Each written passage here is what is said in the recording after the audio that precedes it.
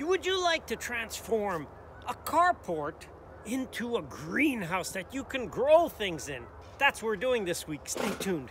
Maybe you've seen carports before. This is actually a double model, 2-car wide. You can get them single. They're just smaller. The pieces of steel are smaller, but it's the same idea. And you can usually get them pretty cheap in the spring. People don't want to store them. So it's a great chance to be able to buy the equivalent of supplies for a greenhouse for a lot cheaper than a greenhouse. And you can actually combine them. You could put 2 long or 3 long and get a greenhouse out of it. So that's what we're doing, and I want to show you the steps to make it go from a carport to a greenhouse. The first thing we had to do is actually straighten it out. These things were not straight. And this old carport had once been a carport when we had a shelter and the top was on it, but we didn't anchor it properly, and we ended up finding it in the pines, and it was all bent. So it was pretty well considered scrap, but I took a half a day and I unbent all the pipes. There's still a couple of kinks left, but otherwise it's pretty good. It's certainly usable, and it's pretty tough steel. First we just straightened it out. That was the first step. Then the second, we installed the bottom pieces of wood. We overdid it. You don't need such a thick piece, but we had this 2x8, I think it is, and we just put it on. Now, how we put it on, we actually drilled through the wood and drilled through this pipe and put a long bolt. These were, I don't know, 5-inch bolts.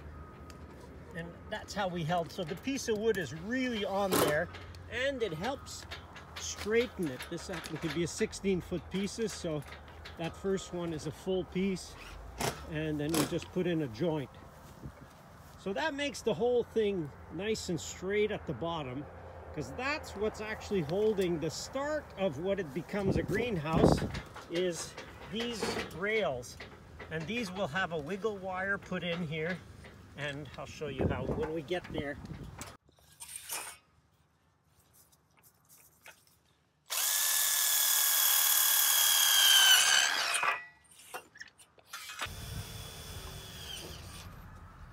This is actually installing the rail that will hold the wiggle wire.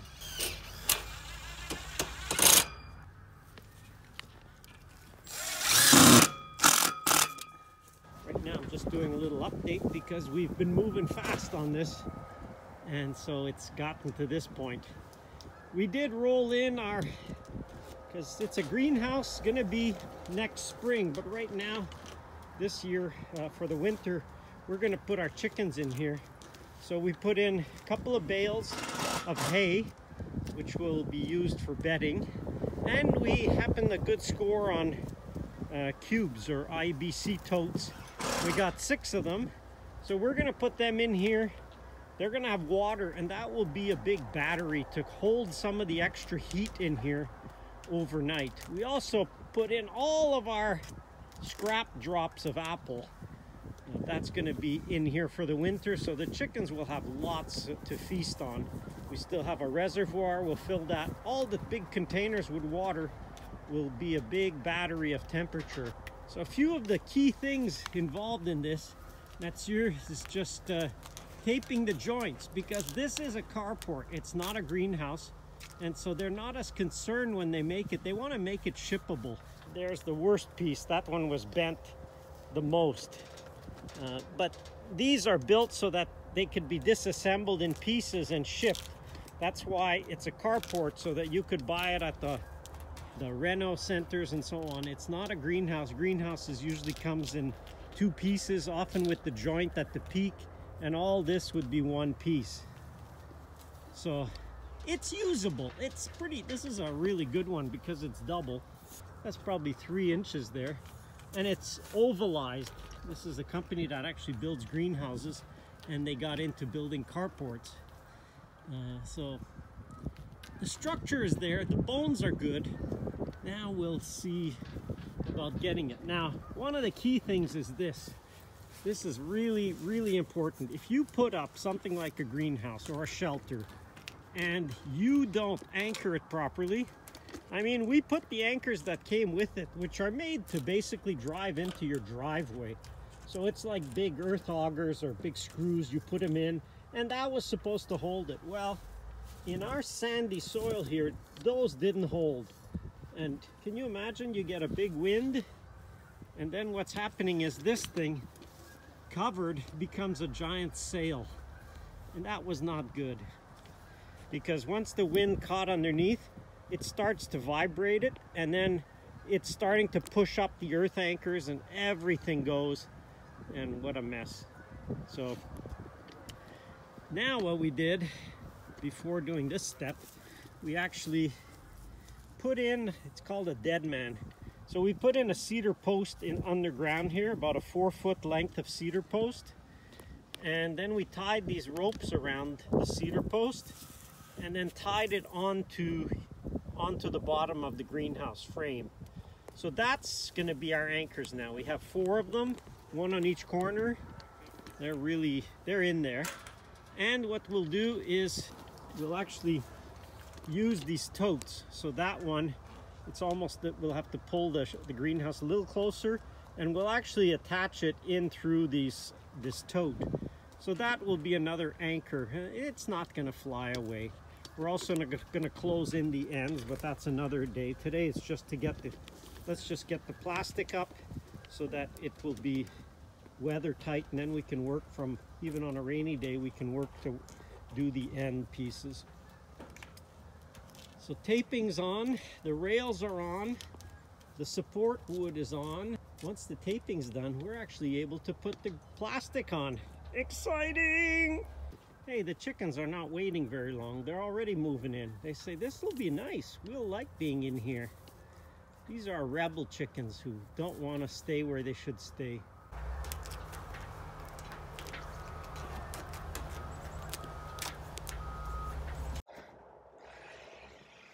Eli's just going to install that same rail that will hold the plastic, so he has to install along the outside edge of the greenhouse. So this will hold the plastic on the ends. Oh, there goes the bit.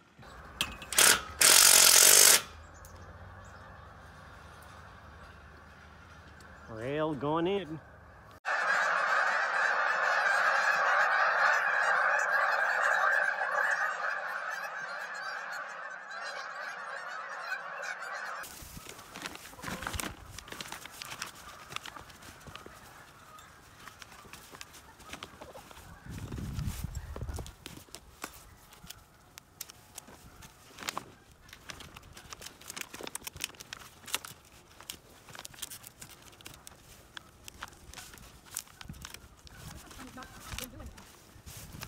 Now that we've got the plastic taped onto the straps, we're gonna pull the whole thing over the structure.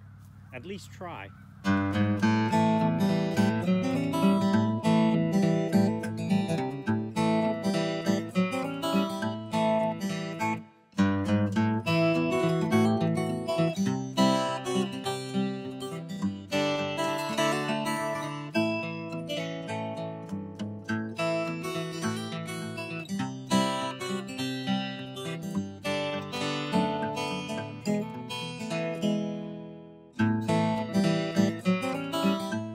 We've pulled the plastic over. Now you can only do this when it's not windy. We'll start to attach. The other end is just about flush, and we'll keep the extra on this end here. Maybe eventually do a little lean-to greenhouse on this side. But right now we'll attach the wiggle wire on the back side.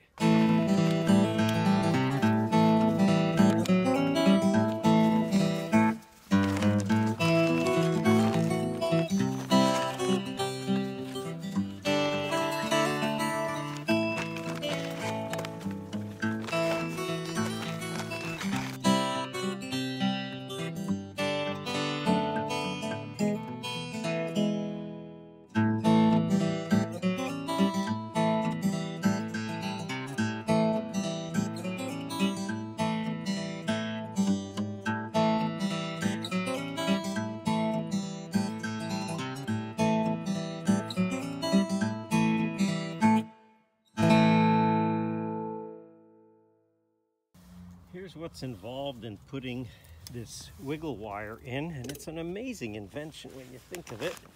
How it can tighten plastic and hold it onto the edge of something. You want to get your plastic fairly taut to start.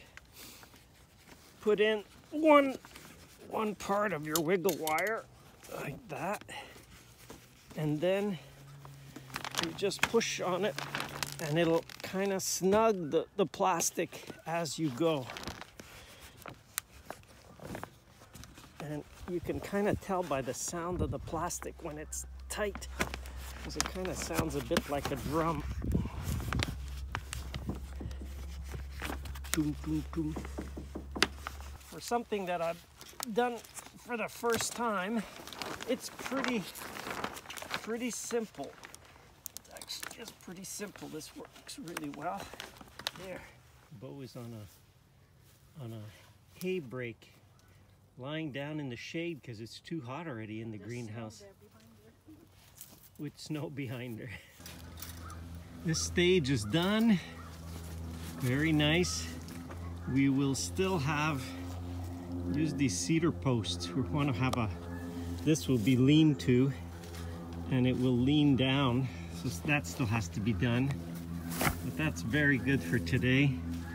This is not ideal to not have it closed in so that the wind can't catch it, but hopefully we won't get a big windstorm.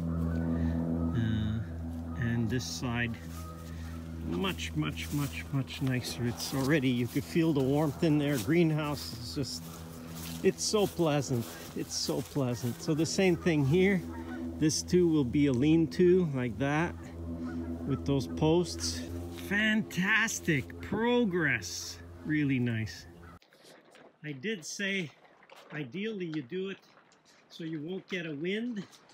Well, we didn't have a windstorm, but just some wind, and it's already torn the plastic in a few places. This is not ideal. Hey, that's what happens when you take on a job that takes more than a day. And the other end is open, and it just happened that faces north, so that's where we'll put an opaque plastic, and the wind is coming from there, so it comes right into the greenhouse. That part is nice, but this, that will be the lean-to. Thankfully we have quite a bit of extra, but we'll patch those few holes, we'll put it on, and it'll be done. So if you take on a job like this, try to have everything ready. I should have had these logs peeled and ready. Should have had them in the ground before we even put up the plastic. All that should have been done. So think through your operation so that all the plastic could be put on and tight, not flapping. Now to get the logs ready for the lean-to, we peeled off some of the bark, whatever's going to be closest to the plastic. And the last thing was to make it really smooth, so I've been using the grinder. That grinder wheel has done. I'll finish this last log and it's done. So it's really just grinding them off so that when you run your hand over it, everything feels really nice and smooth. You have to think in terms of plastic. If there was a plastic sheet rubbing at all, so that it wouldn't wear down the plastic. Logs will be just about ready. We'll be ready, and next thing will be to put them up on the ends. So we got it done. We got the north end finished, the lean-to posts and the dark plastic, because it doesn't have to be clear, there's no light comes through. We got their shelter in here, and we put the front, or the sunny side lean-tos on. And actually we got it done just before the snow. Big deadline. Chickens are quite happy in here now, and they will be moving material around. We have 2 bales of hay in here, and that will be the bedding for the winter. So we keep a fork in here, and we'll just keep putting hay down, and they move the hay, which is nice, because then any droppings that they make will end up getting covered by the hay as they kick it around. Only difference is they will have a lot less greenery for the winter, but that's to be expected. Very comfortable. It's actually quite nice in here. Just move the feeders up so that the chickens would clean up what they drop. But this is the winter quarters, and next spring,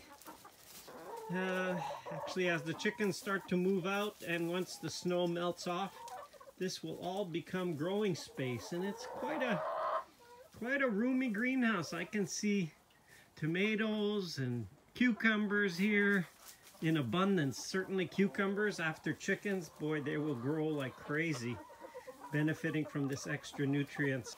Sometimes you just have to get it done, even though it's on a deadline. Take your carport and think of it as not just a carport. Get some if you can, and consider putting them into a greenhouse. And you will get a greenhouse. May not be perfect, but you know what? It's the best one we've ever had as a greenhouse space. Intrigued? Check out the virtual tour of the permaculture orchard. Have trees already? Pruningcourse.com. Subscribe, please. Check out some of the other videos or playlists. There's more to come. Stay tuned. Hope you enjoyed that. Hope you learned something from it.